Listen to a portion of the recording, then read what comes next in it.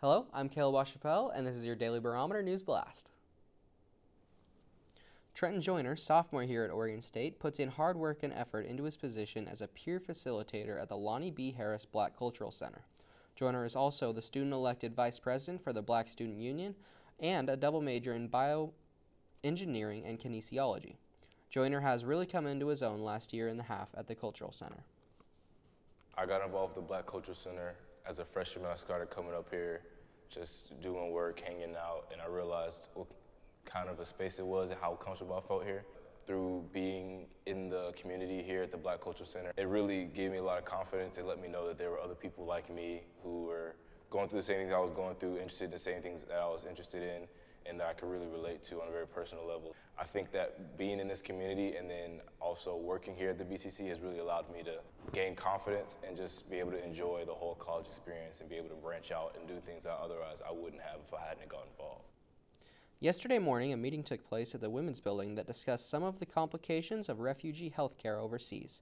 Dr. Akihiro Shida, UNRWA Health Director, was present during the meeting to discuss issues facing the UNRWA.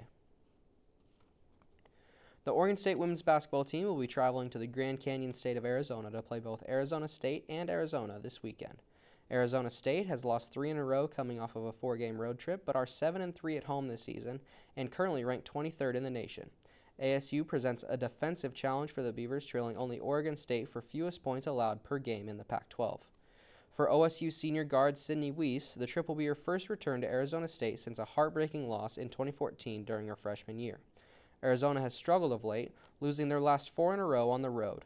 Fueled by a high-scoring backcourt, the Wildcats rely on production from their senior guards who average 28 of Arizona's 65 points per game. They're going to be very physical with you, and to their credit, I mean, it works for them. And so that's the number one thing. It's like every pass is challenged, every dribble is challenged. I know it's going to be a tough one. You know, I know they're coming off losses, and so they've had probably a great week of practice, I would assume, and so they'll be highly motivated, you know, going to that game. So it'll be a tough game. Oregon State wrestling looks to keep momentum going in conference play this week. Fresh off a win over the Stanford Cardinal, the Beavers travel to Boise to face the Broncos tomorrow for their second Pac-12 match of the season.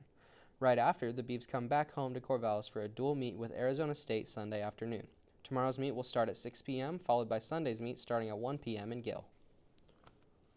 For complete stories from today's News Blast, visit our website at orangemedianetwork.com, follow us on social media, and make sure to pick up an issue of this week's Daily Barometer in the newsstands this week.